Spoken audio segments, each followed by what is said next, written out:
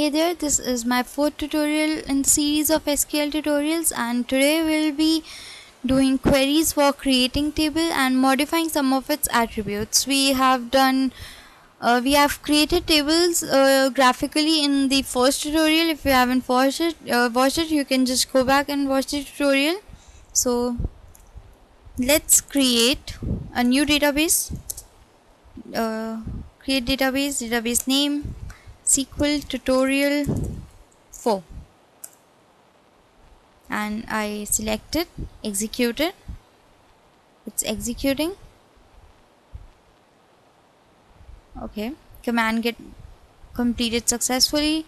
Now if I refresh it, I'll have this database here. We have done it in the previous tutorials as well. So now I use SQL tutorial. Auto completion is showing me this.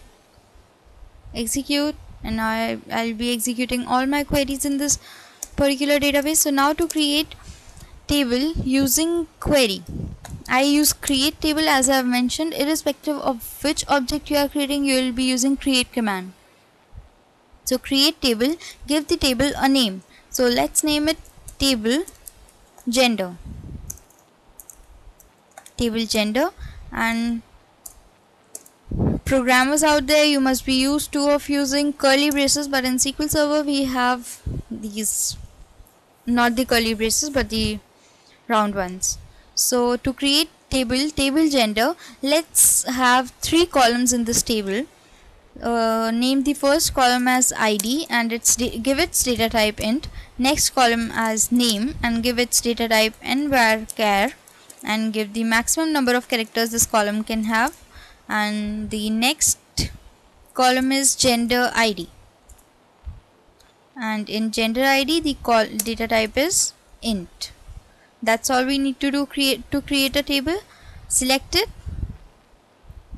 execute it, and command completed successfully. So now if you expand SQL tutorial-4 database and expand the tables, we have dbo.tableGender here. Okay, so we have created our first table successfully using the SQL query.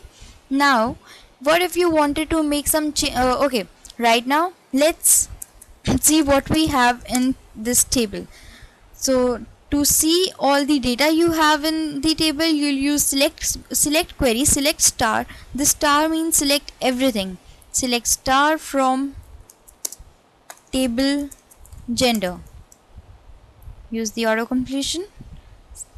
Select it, execute it. So it's showing the table schema but not anything inside those tables, obviously because we haven't inserted any values. To insert data in the table, we use insert command, insert into table gender values, and let's add the value 001, and let's name it Simran, and gender is we have to add the gender ID, so let's add 1 here. Next we have, let's copy it from here so that we don't have to type it over and over again for the next 2 times.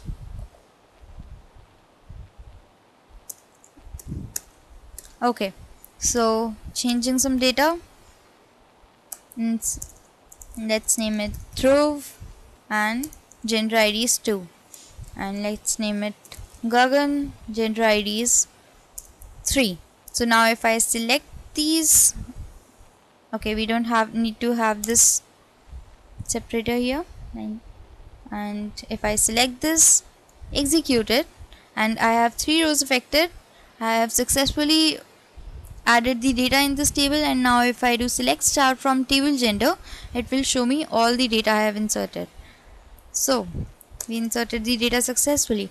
Now what if you wanted to delete some column? Let's say we wanted to delete the gender ID column. Now if you are deleting something, again you are modifying something, and irrespective of which object you are modifying, you will use the alter command. So for that purpose, alter table gender, alter table gender drop. I have this table, right? Table gender, why is it showing an error? Okay, we'll check it out later. drop column, and which column we are going to drop? Give its name, gender. Okay, that's because I haven't added the keyword here. Alter table gender, the error is gone. Gender ID. So we need to drop this column called gender ID from the table called table gender.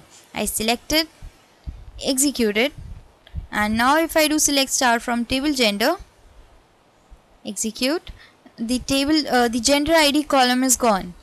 So now what if I wanted to add a new column here? Let's add the same column again in this table. While dropping the column, we use the drop column keyword.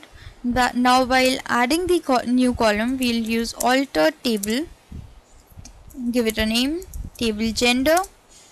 Now when we are adding a new column, we don't need to use the column keyword, but instead we'll use add. What were we doing? We were adding gender ID column and give its data type as well. Alter table table gender, add gender ID int. Command completed successfully. Select star from table gender, and now we have the gender ID table here as well, but it's showing all the values now as we don't have any values. We haven't added any values in the gender ID column yet. Okay, so now what if you wanted to change the data type of one of your columns? For that purpose, the command is alter table. Again, if you are changing something, you will be using alter table command. Alter table gender, modify is the keyword to be used here. Modify, which we need to change the data type of gender ID column from int to char, let's say. So we'll use add gender ID, and next is its data type. Let's change it to nvarchar2. Why is it showing an error? Okay, modify column. I hope it goes away now. Doesn't.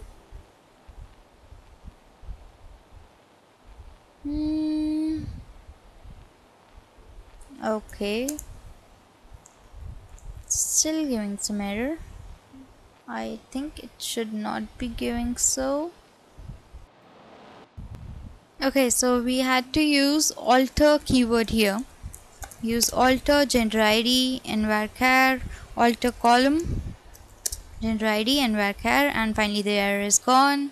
I selected, executed, and now the